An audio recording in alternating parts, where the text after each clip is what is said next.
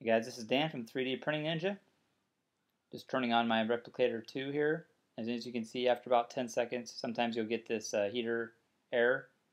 It'll pop up, and there's only the way to fix it is you need to check your connections. Now, you need to pop off the cover off the bottom of your MakerBot. I'll go ahead and show you here.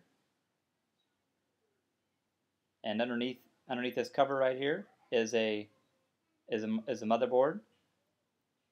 And I'll go ahead and zoom in on here and show you the connection that you need to check.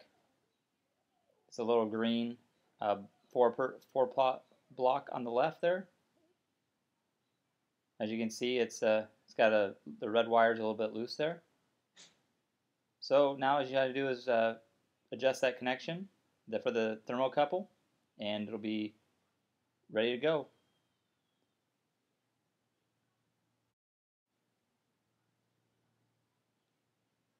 So now that I've already went ahead and got the connection better and improved, I just stripped the wire down a little bit and got the connection.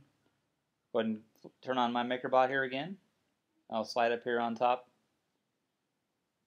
to the display, and after 10 seconds you won't see this heater error again.